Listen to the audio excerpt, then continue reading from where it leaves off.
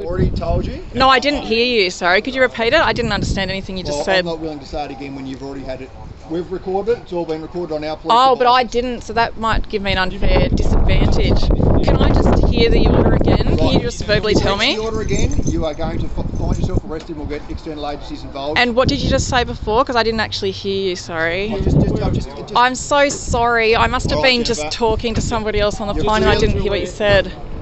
I'm so sorry. Are you playing games, Jennifer? No, not at all. Could you just repeat that, sorry? It's funny how your attitude changes when you start recording. Yes. So, really? I don't believe you've got a licence either, do you, Jennifer? I think it's expired. No, not at all. I do have a licence.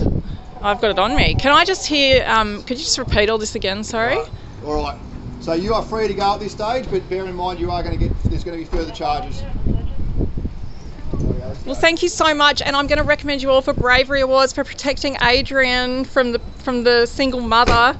You're all so brave. Thank you. Get out there and do some great police work today, everybody. Protect Adrian. Keep Adrian safe.